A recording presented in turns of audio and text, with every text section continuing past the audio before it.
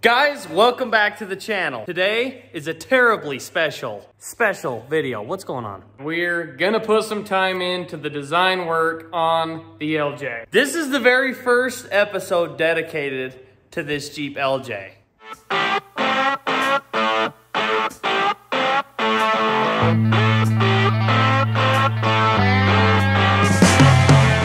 My name is Caleb Peck, and these are my older brothers, Brady and Alex. We were raised in the back seat of a Jeep, and since we were little kids, we've been trying to build our own. So we're gonna show you how we build, drive, live, and breathe off-road.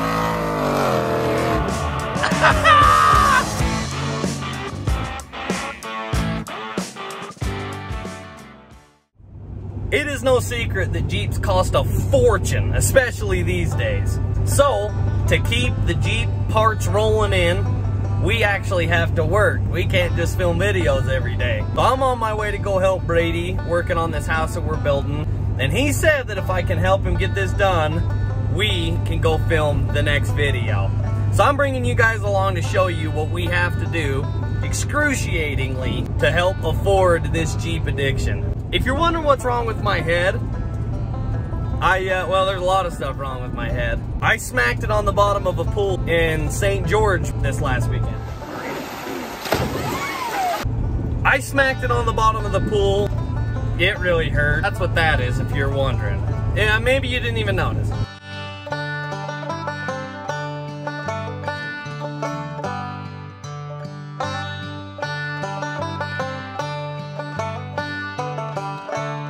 How long is this gonna take?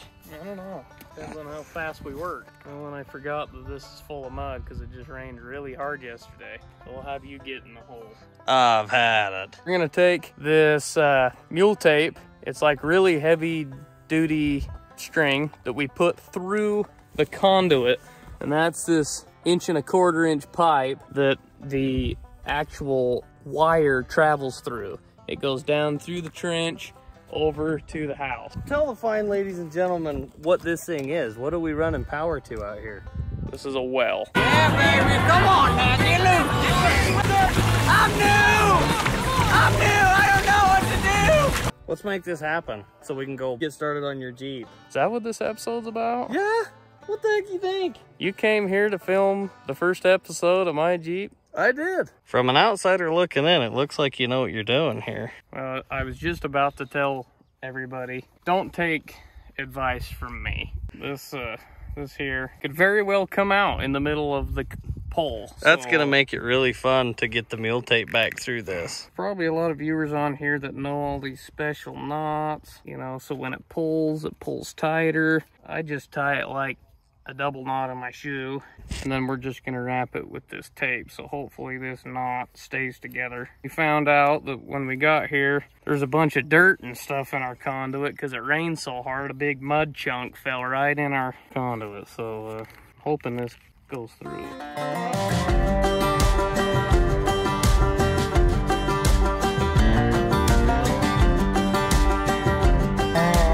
Well, we made it.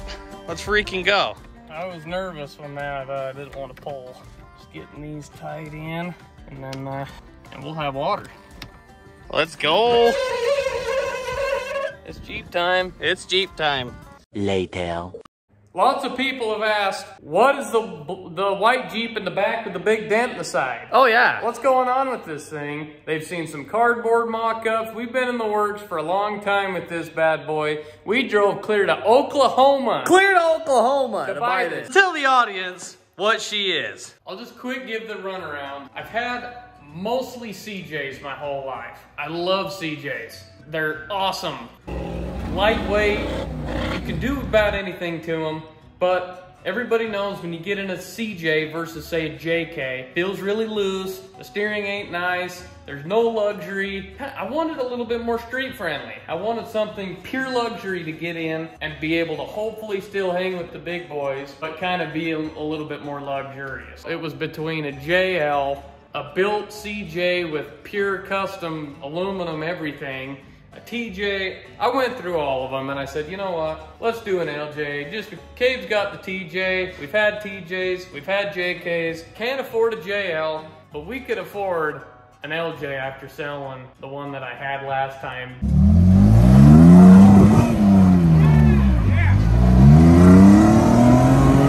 That's helping fund this. So we got some parts here, and this is the beginning stages of the Jeep LJ. All right, what kind of parts are we working with right now? It's obviously the LJ tub. Well, oh no, I've kicked around maybe doing an Alkaloo aluminum tub. Oh. I'm pretty sure this is the tub. I kind of like the TJ stock dash.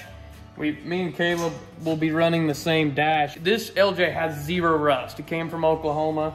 Minus that dent on the other side, it is like in really, really good shape. I will show you one thing though. I need a smack for this, bad. So I bought a back half kit. Oh yeah. And I cut this out. Wow.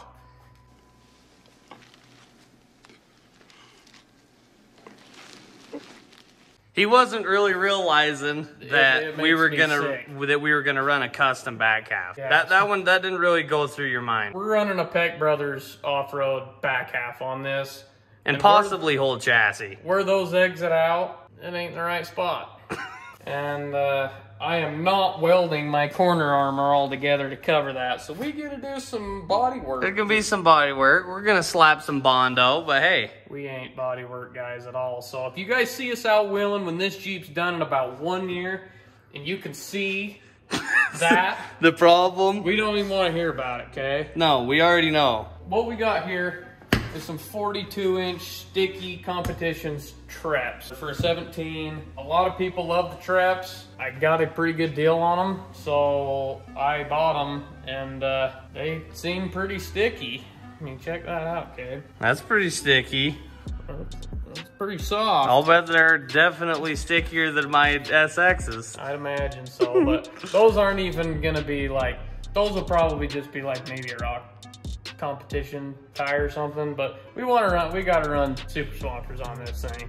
This hood will probably stay. It's in probably good enough shape because this kind of stuff's gonna get cut out. What about the fenders? The fenders I bought from a really cool guy local here that I found on our local classifieds, and he's a huge Jeep guy. He's just down the road. So we bought these from him, and they're clean as a pin. There's not an ounce of rust on them either, and I bought them so we could mock them up. And guess what, Caleb? What? I'm down there looking in the yard, and your freaking fenders are down there from your Jeep. They are? Yeah, you told me you got rid of them. I thought I sold them or something. If anybody needs a green set of fenders, let me know, because I guess we have some. I'll make you a screaming deal on them. This is where it starts to get spicy. Are you going underneath here? Yeah, I'm working on it. The headlights, they're Amazon specials, I'm pretty sure. Oh yeah. Those are definitely not gonna stay. Those were like 30 bucks. Probably. The grill is probably good enough. It even has the VIN tag still on it. And it is a clean title, so I think it was a pretty good buy. The only thing that is going to stay is probably this. The Dutchman's treasure! Wow. Ooh. What is that, cat? This right here is an L86. It's an LT Gen 5. It's not considered an LS, it's considered an LT motor. And she's a 6'2". All sorts of ponies underneath this cat. This look like a piece of crap to you? You like them spinning tires, do you? Well, I hope so. I hope it runs. If it runs. I got it on eBay and you never know. No, you don't. It does have an 8-speed transmission behind it as well. Everybody's saying that I'm nuts for putting that in here. Yeah, I'm sure all of you guys watching have an opinion about that. I have an opinion. I have two opinions. One, it's gonna suck, or else it's gonna be really good. So it's gonna be one of the two. Those are my thoughts. So we're gonna put it in, we're gonna make it work and see if we like it, because we're gonna have tap shift and everything so we can select any gear that we want. Wait, what do you got for transfer case? That's what I was getting to. What we got for a transfer case is a Atlas 2.0, so an Atlas 2, which is a 2.11 to 1 ratio. This 8L90 has a very, very, very low first gear to the point where people that are running them and running, say, a 3.8 or 4.3 or even a 3.0, their first gear is not even usable in low range, not even their second. It'll be very similar to what Caleb's Jeep is in low range at first.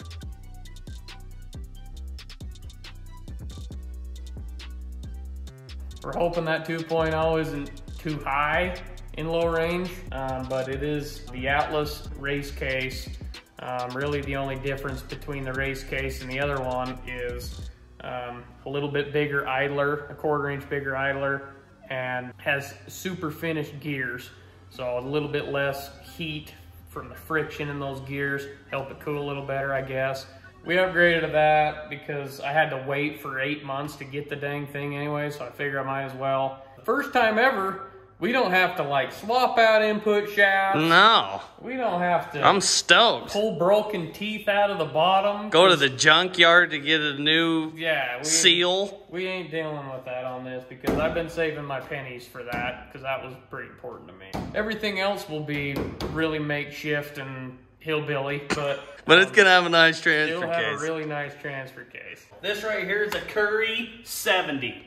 This thing is what they call bulletproof. And I don't know why Brady didn't just put any old junkyard axles under it. But if he busts this before I bust my 60, he gets a $1,000 reward. Woo! We're running the big old huge Reed Super Kingpin outers on it. They're 35 spline.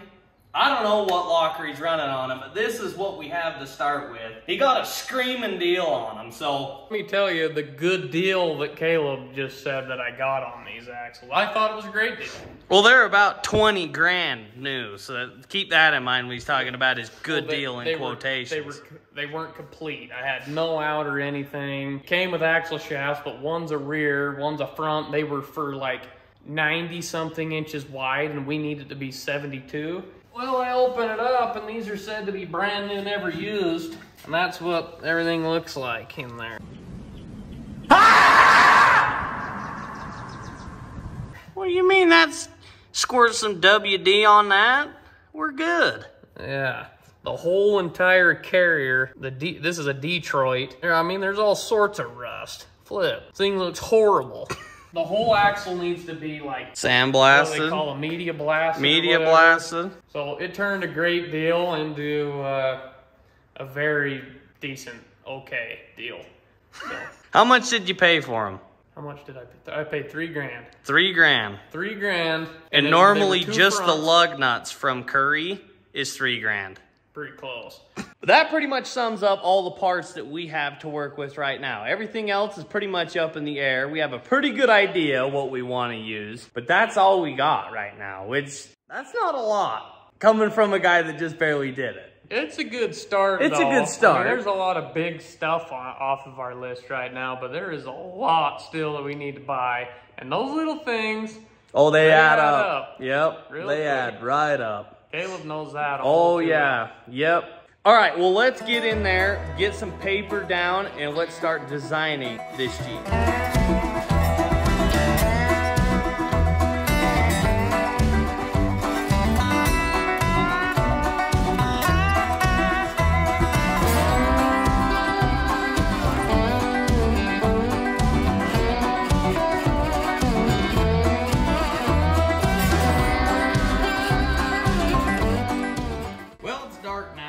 I finished this and we started talking about problems that we both ran into, and it started bringing back old memories of nightmares of problems that came trying to build custom chassis. We're really wanting to build this lower section of the frame to house the 2 lower link mounts like this. See, this lower portion of the frame is going to house these lower link mounts, and then it's going to take off back up to catch the upper on both sides.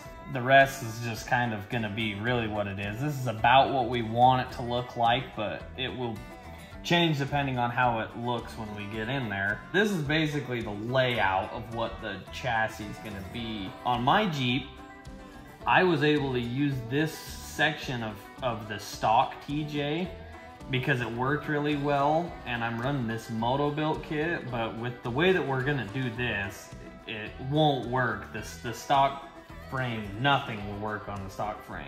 And then we move up towards the upper part of the rig, and I don't care what Brady says, we're putting a bulkhead on this because they're just way too sick not to. And we're gonna have somebody that knows how to really weld that one on. We got our triple bypass shocks here, or quadruple bypass shocks here. I don't really know how we're gonna fit those, but they're on the picture here. I don't know how we're gonna afford them either. I don't know how we're gonna afford them, but they're in the picture. They're in the picture, so they're probably gonna end up here. We got this seat. I'm not that good at drawing a seat. It's kind of weird to draw a seat from the side. Cage is very similar to the way that mine is, the style. But we need to figure out how to get a radius in this and in this, because cages these days, they just gotta have radiuses in them. We're in 2022 here. We're in 2022. The cage gotta have a radius in it. We gotta figure out where to get a radius roller. Does Harbor Freight have them? Harbor Freight's got them, but I don't know if Harbor Freight's gonna dig a 2-inch piece of DRM. That's all I got right there. This is what I'm feeling. This is what I got. These are the chicken scribbles, or whatever you call it, of the oldest Peck brother here. Okay, so we're gonna try to dump the exhaust out this side, passenger side, and we need to be able to get enough room to fit a 3-inch pipe between the body and where this frame rail comes up. So we've got to be real strategic where this starts heading up, how steep of an angle to get that to fit. We're trying to keep this really symmetrical somewhat with the door. Let's talk about some of these body lines up in here. Yeah, this is kind of the fun part of the LJ. We're gonna give the credit where credit's due, and Wide Open Design did a Jeep for Juicy Motorsports that looks a lot similar to this. It's mainly where we got the idea, but we've always wanted to tinker with doing something a little bit different back there because we're running such huge tires and going so low that if you notice on like Caleb's, he doesn't have hardly any body right here, which is okay, but with this one, we kind of want to give it this look to kind of give it that, I don't know, race car-y look to tie in the cage and tie in everything else we're trying to do here. So we're going to shoot for this. The unique part of what we're going to do here is it's going to work fully with a fastback frameless soft top, as well as we've never seen anybody do this. This was actually Caleb's idea to take, and normally a highline fender will be where this comes, you know, like this. There's a body line on the TJ and the LJ. It just goes straight. People will keep it, you know, carry this line for the top of their front fenders. He's thinking we ought to kind of match the rear here and start coming up with it right here and follow that hood. So these fenders will be real fun to make. So that's the rundown of the LJ plans. In 1 year, this Jeep will look like these pictures. It'll be done. It'll be painted. We'll have the final touches on everything. In 1 year? In 1 year. What are you calling? I'm not gonna say because there's no such thing as a timeline on a Jeep. How many times do we have to teach you this lesson, old man? To where we're pulling out of the garage. How long is it gonna be? I'm gonna say we are going to be hard pressed to make Trail Hero next year. That will be a push to make Trail Hero next year. He said it, not me. But we'll see. Maybe it'll go a lot quicker than mine. I don't know. You're already married. But there is some big things done here, which is nice. We don't even need to build the motor. No. We don't need to drive to Oklahoma again. We know a lot more about stuff. We know things. Yeah, we know what's gonna work and what isn't gonna work. We know where to get our grinding wheels. Yeah, where you need We're gonna spend a lot of money on If anybody on here knows a good place to get wholesale grinding wheels, we'll buy about 10,000 at a time. They'll last about a week. If you could fill a garbage bag, like a big black garbage bag, Huge. clear full, that's how many we need. Cool. Well, thank you so much for watching this video. Please keep following this build. Subscribe. If you are not subscribed, click that button right now. If you want to see this LJ get done, subscribe to this channel and get notified every time we put a video up of this build and also of us wheeling. We got some good stuff in store. You guys better not go anywhere. Thank you so much for watching. Peck Brothers Off-Road.